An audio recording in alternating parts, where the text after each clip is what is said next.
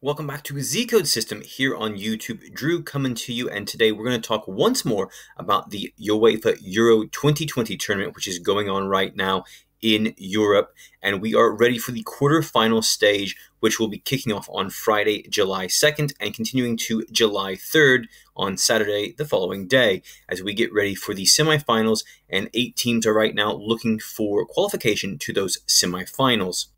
If you're like me, you've been watching the tournament all game long, or every game, and you've been having a good time because we've seen some really good fixtures, especially in the round of 16, which just finished last night, with England punching their ticket to the quarterfinals with a 2-0 win over Germany. And we saw some great games with France going out at the hands of Switzerland, and we also saw Czech Republic defeating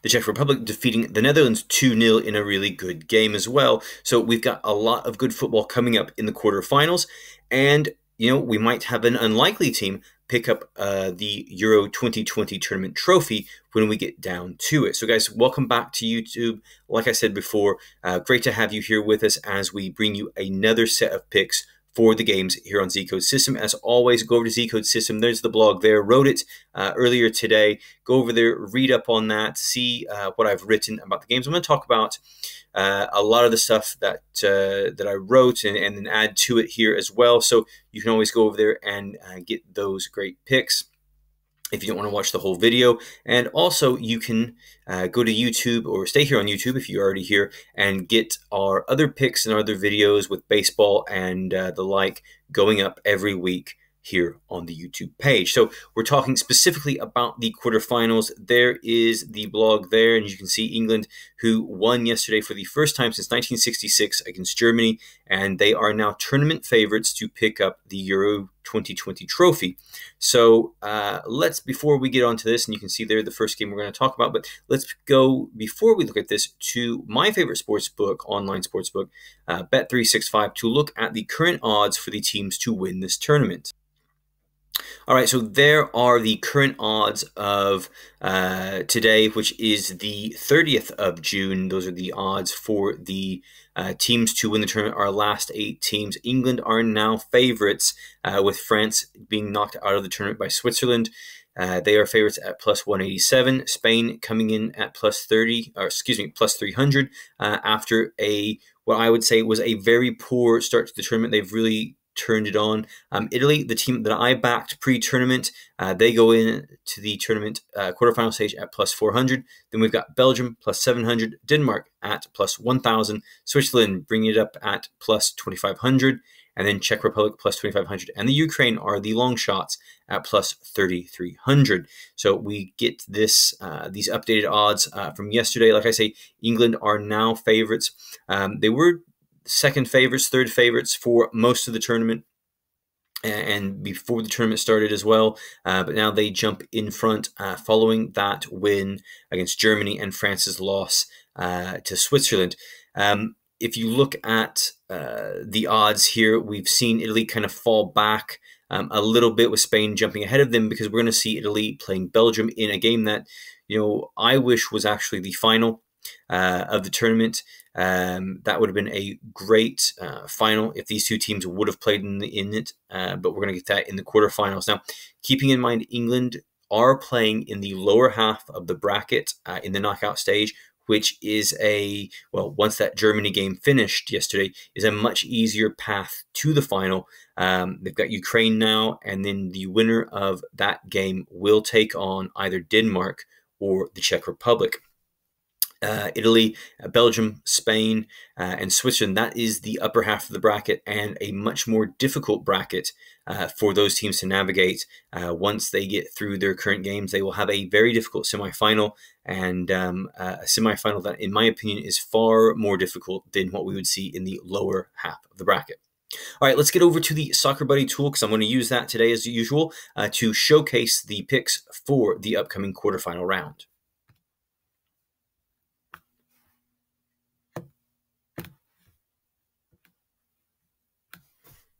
Okay, guys, here are our picks for the quarterfinal round. Now, I'm going to talk through these, and I'm going to give you some, obviously, you have the Soccer Buddy picks there and predictions. I'm going to give you some different thoughts and ideas and some picks that I think are going to happen. I'm going to go against at least one of these picks right here on your screen as I talk through these. Now, I'm going to just click on the hot trends to see if there's anything else. Nope, no hot trends there for this. For these games coming up on Friday. Now, these games are going to kick off on Friday afternoon European time and continue on into the evening. As you can see there, we have American Eastern Standard Time. So these games are going to be coming to you around lunchtime and at the middle to end of the afternoon. Let's start with that Spain-Switzerland game because that's going to be the first game that's going to be played. We've got Spain as heavy favorites there going up against Switzerland with a score prediction of 2-1. Now, Spain started the Euros very, very slowly. They picked up a 0-0 draw against Sweden in a game that they just couldn't break down Sweden's defense before going on to a 1-1 draw with Poland, and then they absolutely thrashed Slovakia 5-0. Which set up Spain for one of the games of the tournament so far against Croatia in the round of 16. They were leading 3-1 going late into the game, and Croatia sprung into life in those last 10 minutes to equalize 3-3 and send the game into extra time. But Spain did win it 5-3 with 2 goals in extra time. Alvaro Morata is in great form, so if you're looking for a goal scorer, a potential goal scorer, you might want to back Alvaro Morata. Now, Switzerland, they go into this game having drawn to start the tournament against Wales before losing 3-0 to Italy. They then got through to the round of 16 with a 3-1 win over Turkey. They also played one of the games of the tournament, beating France on penalties 5-4 in a fantastic match. That game ended the 90 minutes at 3-3. Switzerland had taken a 1-0 lead early on, and then had the chance to put the game away at 2-0 early in the second half, but Ricardo Rodriguez had his penalty saved, and France came back to score 3 times to make it 3-1. With Switzerland nearly out of the tournament with just 5 minutes left to play, they scored twice to force extra time. So what a game that was. Spain did concede goals, we saw, to Croatia. Will they do the same to Switzerland? I don't really think so. I think Spain will tighten up at the back, and I think they will get the goals needed to win this game. I do like that 2-1 scoreline with Spain edging Switzerland in a very close game with over 2.5 goals. So I do like that scoreline for that game. But I do not like that 2-2 scoreline for the Italy versus Belgium game. Now, Italy are coming into this game having won against Austria in extra time. It took them extra time to get the win. It was 2-1 with all 3 goals scored in that overtime period. Italy were almost out of this tournament. They were almost eliminated, but a slight marginal offside was given to Austria, or given against Austria, following a goal by Marco Arontovic that would have given Austria the win late in that game. So Italy were thanking their lucky stars a bit to get that game into extra time, where they eventually won in another very good game. Italy have not conceded a goal in their last 12 matches in 90 minutes. Yes, they did give up a goal to Austria, but that came in extra time. So we've seen 12 straight games played by the Italians without them conceding a goal during regulation. I could see them keeping another clean sheet. This is a brilliant defensive team. Yes, Belgium have some great players. This is a golden generation for Belgium, and this is likely their last tournament to win silverware with that golden generation. And once that golden generation is gone, I think Belgium is going to be very, very poor for some time to come. Yes, they have some good players, but they're aging. And this game, they're likely to be without 2 of their best players, as Eden Hazard and Kevin De Bruyne have both picked up injuries in Belgium's win over Portugal. So they are, at the moment, reports as of Wednesday the 30th, they are unlikely to play in the game, and I think that's a huge blow to them. Yes, they still have Romelu Lukaku, but consider Romelu Lukaku plays his club football for Inter Milan in Italy, and a lot of those defenders that play for Italy are very familiar with Lukaku, and I think they can shut him down. I like Italy to win this game under 2.5 goals, potentially a 1-0 or 2-0 victory. Belgium were hanging on at times against Portugal late in that game. They needed Thibaut Thibaut Courtois' goalpost to help keep out Portugal as the Portuguese hit the post late in the game, just a couple of inches to the left, and they would have had a goal and equalized. But luckily for Belgium, they were able to keep the Portuguese out and move on.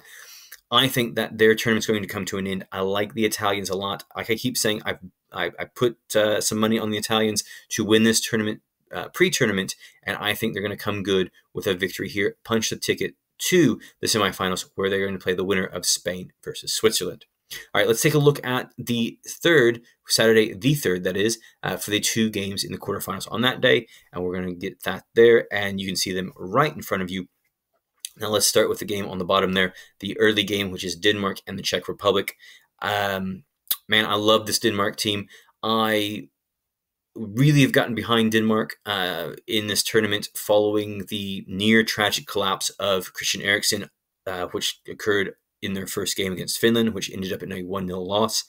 And there were a lot of expectations that Denmark would just not be up to things after that happened, but this is a team that are thriving now. They are, they've got this Cinderella atmosphere, the Cinderella feeling, which could carry over into a win in the quarterfinals and potentially a win in the semifinals to take them into the final of the tournament at Wembley.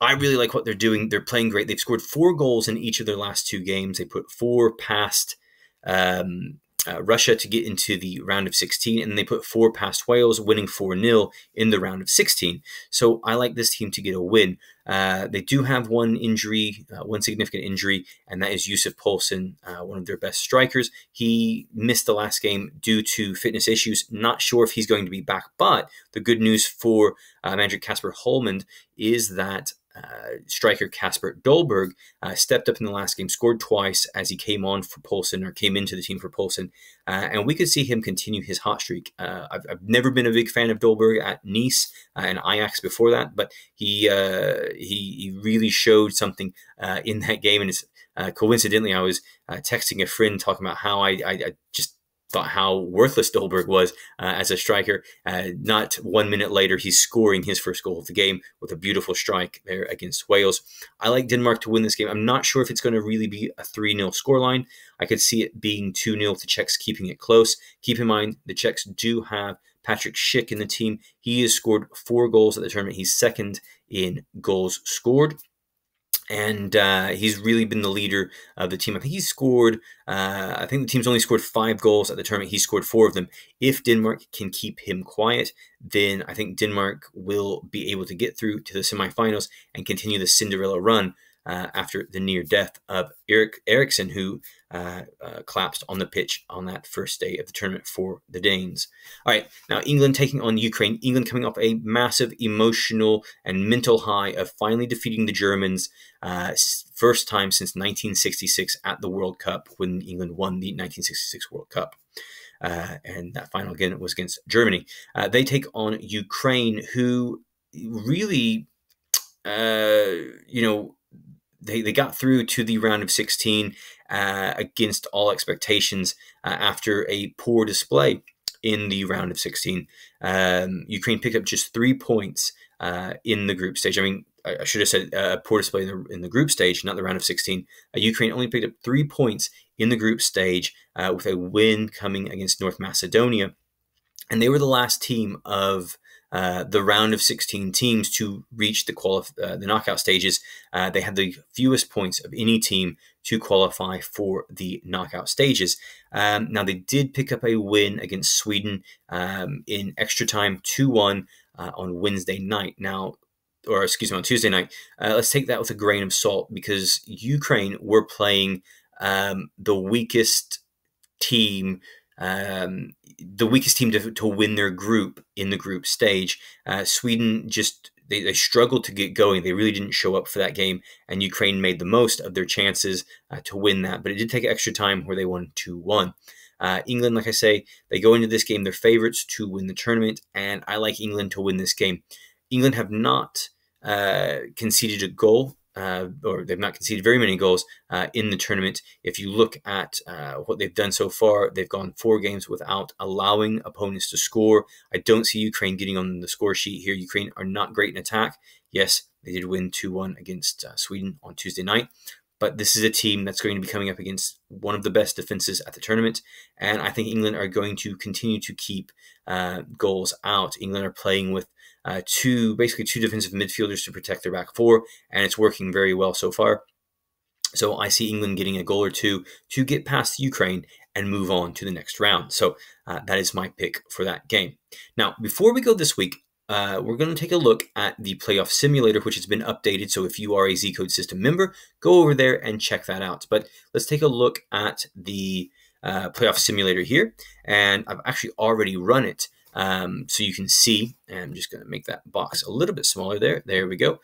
So we can see where we are at here with the quarterfinals starting.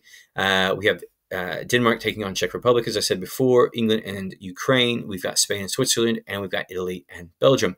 So you can see here our predictions for our ZCode System playoff simulator. And in a second, I'll run just one more or maybe two more and show you a little bit of differences in these. But we've got England coming out on top in a final versus Spain. That is our prediction from the simulator. Now, what I'm going to do is I want to change things a bit. So I use the upset level of average. I'm going to use the low upset level and see if there are any differences, any changes to the playoffs and the simulation.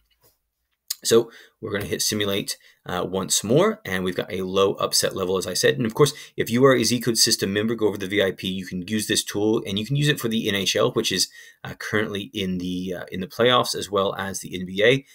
But you can use this for the different sports that we showcase at ZCodeSystem. Now, the upset simulator has changed a few things, mostly just that Denmark Czech Republic game. We've seen a different result for that, but again, we see England beating Spain in the final with our upset level at low. Now, let's simulate one more time, and we're going to take a look at a high upset level, and we'll see if we have any other alterations to this based on a high upset level. Now, our last two upset levels, we saw England and Spain in the final, but this time we're seeing a different outcome. We're seeing well, at least a different final. We're seeing Italy playing England in the final, well, high-scoring final, according to the simulator, of 3-2, with England again winning. Now, this is very interesting that the playoff simulator has picked England to win each of the simulations that we've done. So that might be telling you something. You might want to put a little bit of money, a little bit of scratch there on England to pick up the win at the Euro 2020 tournament.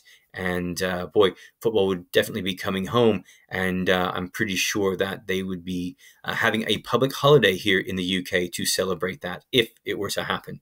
All right, guys, that's all for me this week here on ZCodeSystem, talking about the Euros. The game's coming up again on Friday and Saturday, and then we're going to have the semifinals shortly after that, and I will be definitely coming back to you with a blog and video here on YouTube to talk up those games. So guys, like and subscribe to the channel, and also comment below. Let us know what you think. Who will win this tournament? Who will win the Euro 2020 tournament? And let us know what you want to see coming up in the coming weeks here on ZCodeSystem. Thanks, guys. We'll see you soon from ZCodeSystem.